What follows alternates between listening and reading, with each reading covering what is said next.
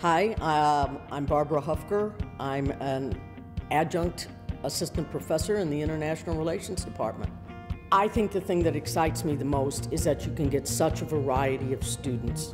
It makes the environment so wonderful. You can be teaching. I've had people that were in Afghanistan, and then I had people that were over in Europe, and then I had people from St. Louis, all in the same class, which you can't do when you're doing an in-class. So it makes it so varied and rich.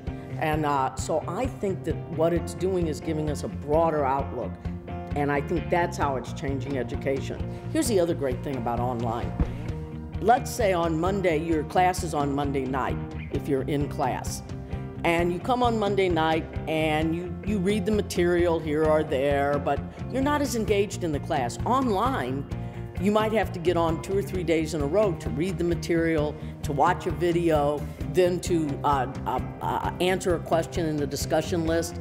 So you're actually more involved in the class than if you were getting in your car or getting some transportation and going to class. So that's what I think is so great about online, is it actually involves students more if you get them excited about the material.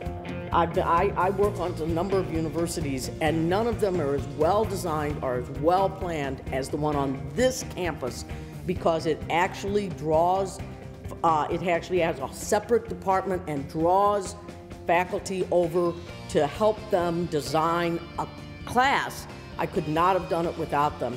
I believe that if you have taken a course, you know how wonderful it is to be online.